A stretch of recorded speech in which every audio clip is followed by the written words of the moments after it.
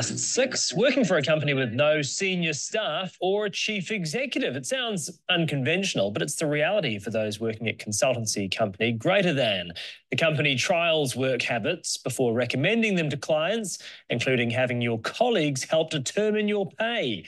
For more, we're joined by Greater Than partner Susan Basterfield. Good morning, Susan. You've been trialling this. Would you recommend it? Morena, Chris. I don't know, right?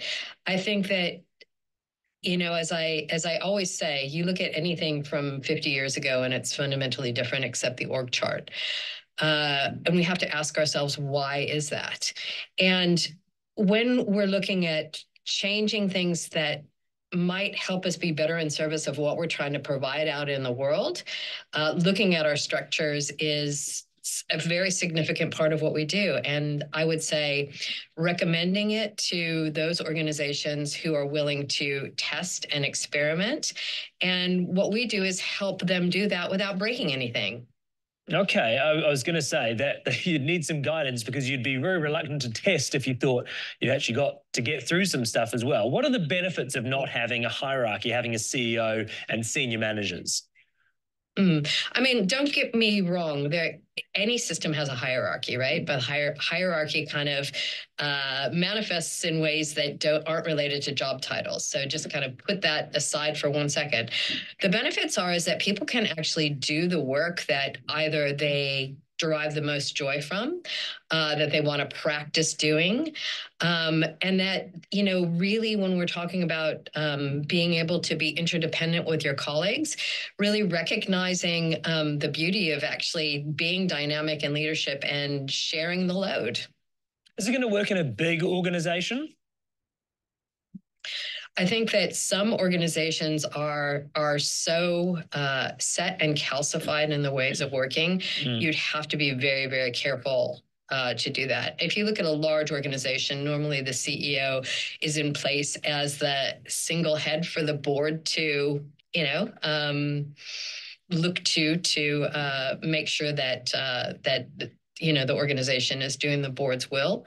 I think that it would be a very hard call for boards to decentralize and distribute that, but it's not impossible. In fact, there is an organization right here in New Zealand that 5 years ago, 6 years ago, the CEO reached out to me and said, Susan, I've just told the board that I'm retiring, and I'm suggesting that they don't replace the CEO. I think that we have all the skill, capability, mana with the leaders here to do some work to figure out if that role can't be shared across 4 people when I leave. And sure enough, it's worked, and it's been a couple years since she's left, and they're flourishing.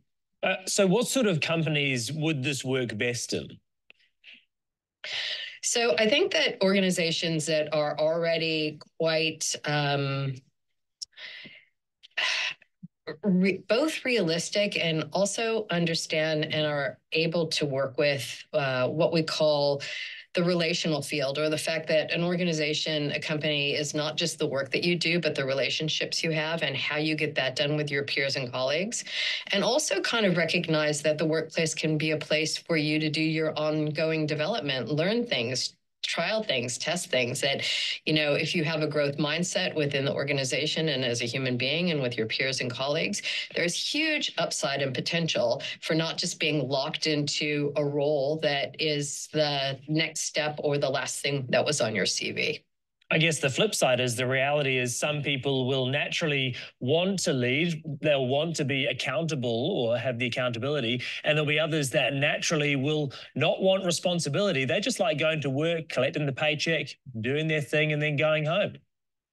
Yeah, absolutely. And I think the key to that is making that explicit, right? Like, do we ever really ask or talk to our people about, what's your preference? Where's your energy right now? What do you need to do your best work? And for some people, it's absolutely going to be, tell me what to do. I'm really good at what I do. I'll ask you for help when I need it. And I want to do my hours and go home and not think about work afterwards. And that's completely legitimate, but we never actually ask those questions. That's What about in times of crises when things are really hitting the fan?